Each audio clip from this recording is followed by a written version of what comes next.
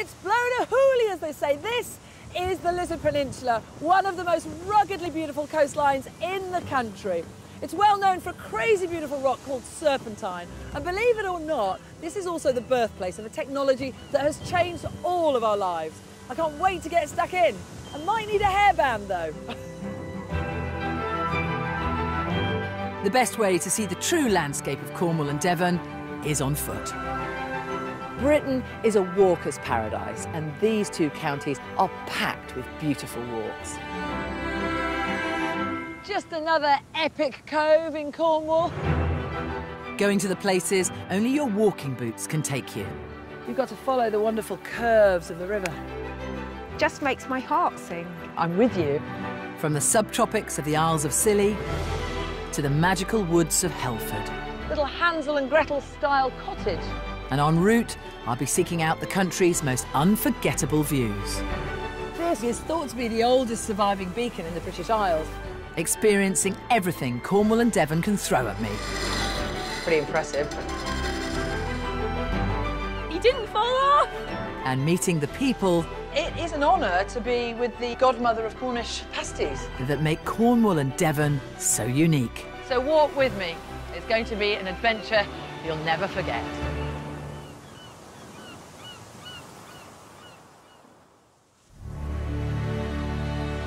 This is the most secluded part of the Cornish coast. A peninsula that feels almost like a wild island, steeped in the traditions that make Cornwall, well, Cornwall. Today's 7.5-mile route starts at Kynance Cove. I'll then hike east to the Lizard Village. From there, I'll make my way down to Lizard Point, before finishing off at Cadgwith.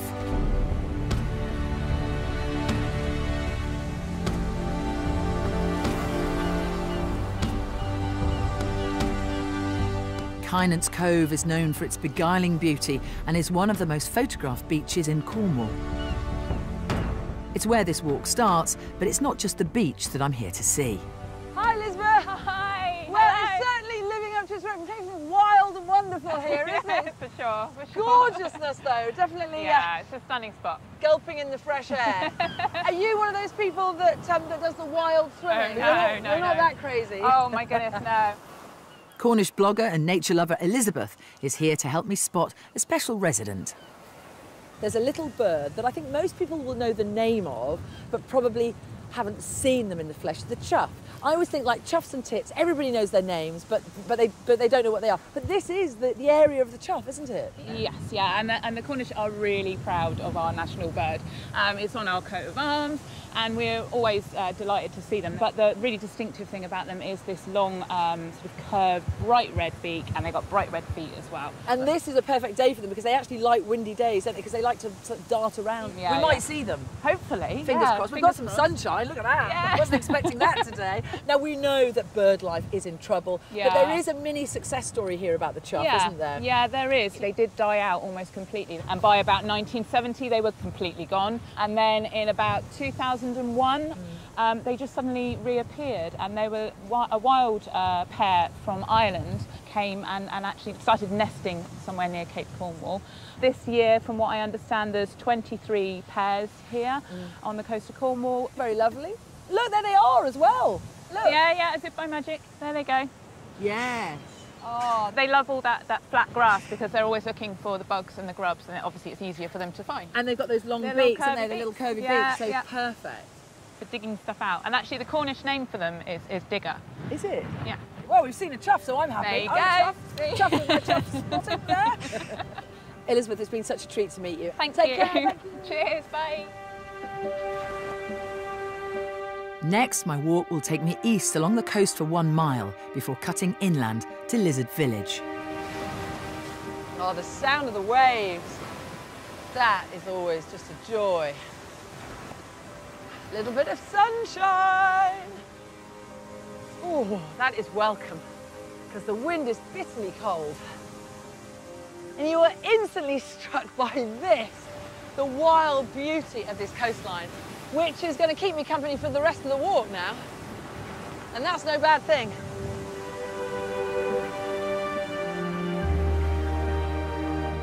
The UK has over 11,000 miles of coastline and countless coastal walks.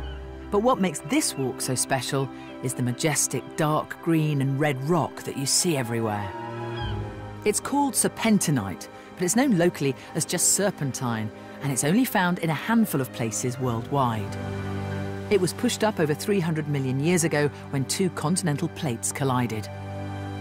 In 1846, when Queen Victoria and Prince Albert visited, they were so struck by its marble-like beauty, they had several ornaments carved from it, and it started a bit of a craze. My walk now leads me into the lizard village, where you'll still find traditional serpentinite craftsmen. Oh, I love a workshop. Hello, Gary. Hello. Hello, hello. I'm going to stand out of the way. There's a few bits flying off there.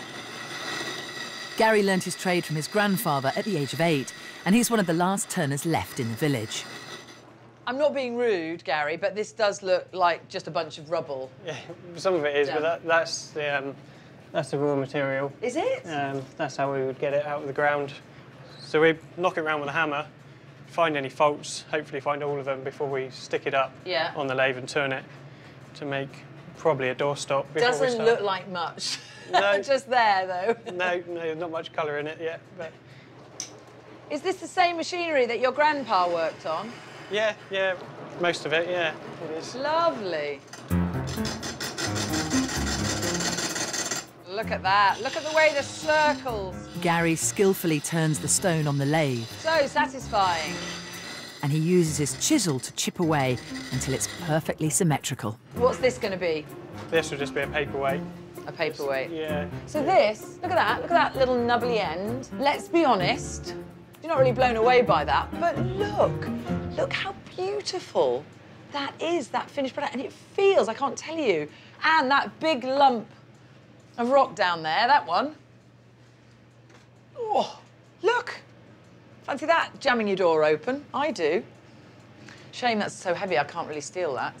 Gary, you're a very talented young man. Keep it going. Well, thank you for it's coming. nice, really nice to see. I'll leave you to it. Yeah. Thanks. Bye. Bye. And this isn't the only Cornish tradition that people come to the village for. Now, I'm going to need some sustenance for my journey, and as Cornwall is the land of saints and pasties, I'm going to get myself a pasty because I don't think a saint is going to keep me company on any walks. Look where we are, though. Right down the end of the country. Not away from anywhere. Now, you can't get more Cornish than a pasty. The county churns out at least 120 million every year. This simple meat and vegetable pie was traditionally a worker's lunch eaten by miners, farmers and fishermen. There's a little shop here on the Lizard that has a reputation for making some of the best pasties in Cornwall.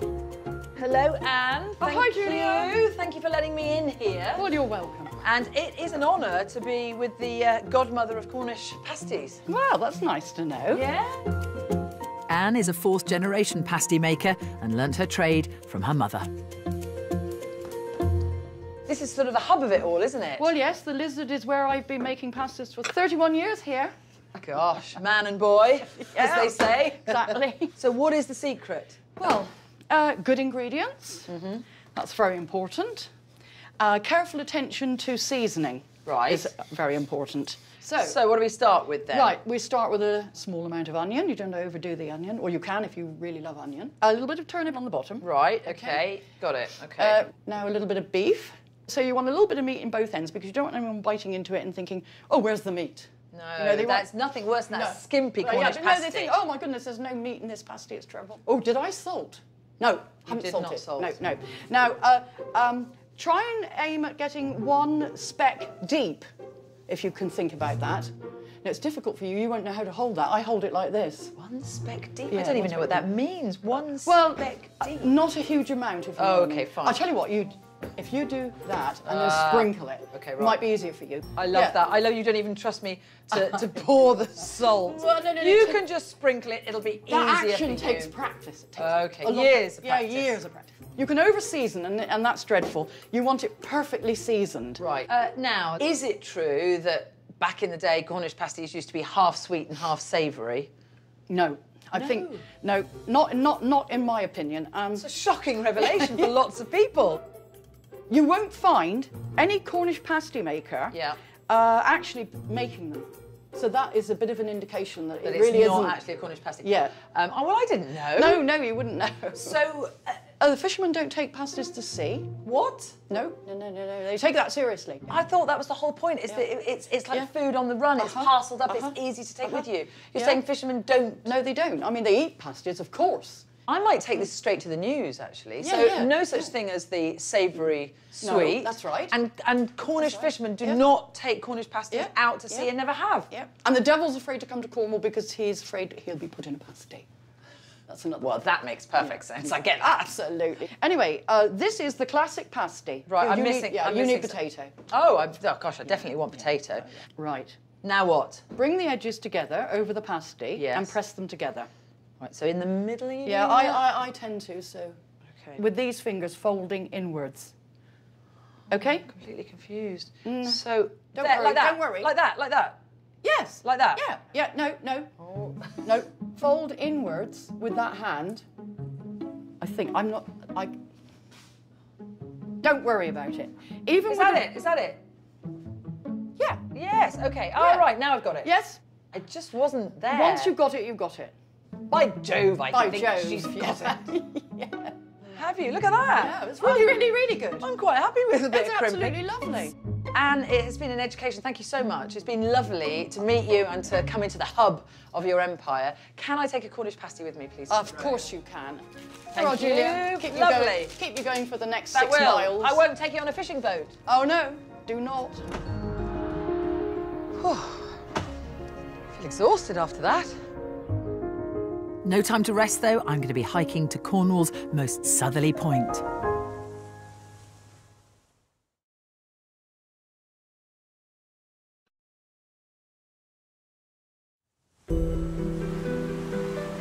I'm in southwest Cornwall on the Lizard Peninsula, where I'm discovering the county's heritage on its most isolated coast.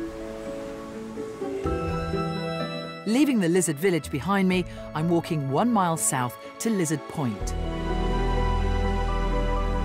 This is one of the warmest places in Britain. Winter is almost frost-free, making it a perfect home for rich and exotic flora. This succulent covering is called Hottentot. It's actually native to South America, but it was introduced here about 100 years ago, and it's become incredibly successful. In fact, it's become a bit of a botanical bully, and it's taking over from a lot of the native species. And that's what happens when you mess with nature. But look at the shape of this. Look how perfectly symmetrical that is. It doesn't matter what crazy shapes and patterns you imagine in your mind, nature has beaten you to it. There's so much plant life here, over 600 species of flowering plants alone. But I've got to march on to my next destination, which is in sight. Hello, lizard! This is the most southerly point in Britain. There is nobody in the country right now who's as far south as I am. France is over there. Bonjour, mon ami! And incredibly, a third of the world's ships pass by here. What a spot! And around 300 metres from this point is the Lizard Lighthouse, which has provided a welcoming landfall light to vessels crossing the Atlantic for over 250 years. I'm just over 4 miles into this walk, and this flatter section past the lighthouse is an easy ramble to a little wooden hut that's a big part of communication history. Now, I've been in some sheds in my time, but if I told you that what went on behind this door has changed your life, would you believe me? Hi, Anne. Hi. What a lovely little hut. It is. And completely unexpected. I know. Most people walking the cliffs are looking out to the sea and the dramatic scene out there. Yeah. And behind them is this wonderful place that you step back in time to 1901. This is where the Italian inventor Guglielmo Marconi made a really important discovery, as National Trust volunteer Anne explains. How did he end up here then, in Cornwall? He was very interested in sort of physics, science side, and he'd been experimenting in the villa in Italy. Yeah. And he started to get different distances between where the sound was coming from to it being recorded somewhere else. Right. And he tried to get some support from the Italian government and people, and everyone said it was impossible. And his mother then took him to England. So he was only 22, and they got a lot of backing from people there. There was quite a lot of interest. So he was convinced that he could send signals over long distances? Yes, so he experimented doing short distances to start with. He set up a station in the Isle of Wight. So when he set up down here, the sole purpose was to get a signal from the Isle of Wight to here, which he achieved in January 1901. That is incredible. 1901. I mean, we weren't sort of all talking about wireless technology until about 25 years ago. This little shack is the birthplace of wireless technology. Yes.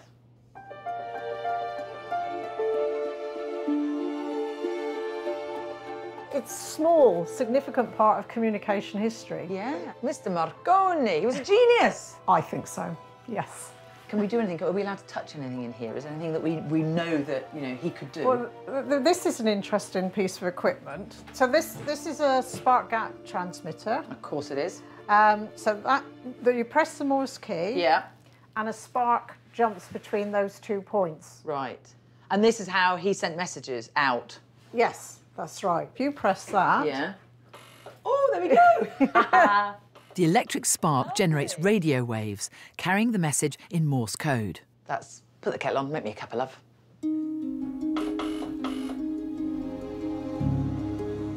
Woohoo! Oh, it's a blustery day! And passing this landmark, a former shipping signal station, means I'm on the home stretch.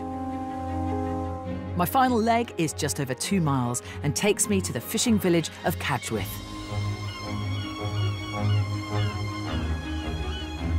Dating back to medieval times, this picturesque village owes its existence to the fishing industry. Oh, it's like cottage heaven. And one tiny fish in particular, the pilchard. Once the most lucrative catch in Cornwall. But by the 1970s, the demand for locally produced salted pilchards was all but gone. Then, around 20 years ago, Nick, with the help of the Cadgwith fishermen, started a revival, rebranding the pilchards as Cornish sardines. So all of these lovely buildings around us, the cottage with a thatched roof, somehow would have been involved in the pilchard industry. Yeah, in fishing. Pilchards was the main catch that you could make big money on if you got it right. I remember speaking to a man in Evergizzy, and in one night they had such a catch it had paid for the house. What, paid the mortgage off? Paid the whole mortgage off. In one hit? In one night, That's not bad, is it? That's pretty good, isn't it? Oh, you don't get that anymore. Can't do that very often. No, and you can pay off the mortgage in one job. Yeah. Tell me the Cornish story with pilchards. Pilchards have been around exporting since 1555, first exports. And it's interesting, it's the Protestant Cornish selling to the Catholic countries of Europe. And they were fished not in their hundreds of thousands, but in their millions. In their millions, yeah. What are we talking about? What would, you know, give me some big number catches. The very biggest ones recorded was 6 million fish in St Ives. Gosh. So you can get an idea of it. If you want to compare a big year, 1871, about 18,000 tonnes caught with just rowing boats and seine boats in Cornwall. Nowadays, with all our little modern boats, and we've just revived the industry, the catch is up to 8,000 tonnes. So we're nowhere near them yet. Must be something to do with the men and the fishing folk. Well, it's all consumption.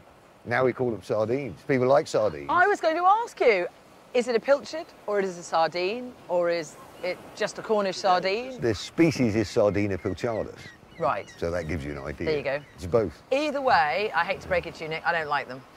They're just too fishy. Yeah, you have to have them super fresh. Yeah, so, it's that rancidity of the oil that makes the difference. But that's all the good stuff, isn't it? That's what's good for your heart. Yeah. That's what makes you brainy. Well, that's obviously that's my problem. Nick, it's been fascinating talking to you. Thank you for shining a light on the pilchard world. Very important question before I leave you. Jam first or cream first?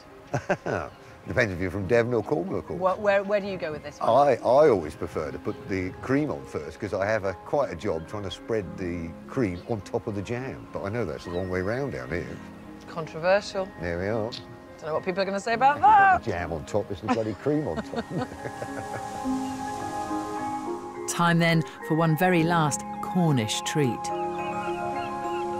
Well, the perfect way to end this very Cornish walk is, of course, Cornish afternoon tea.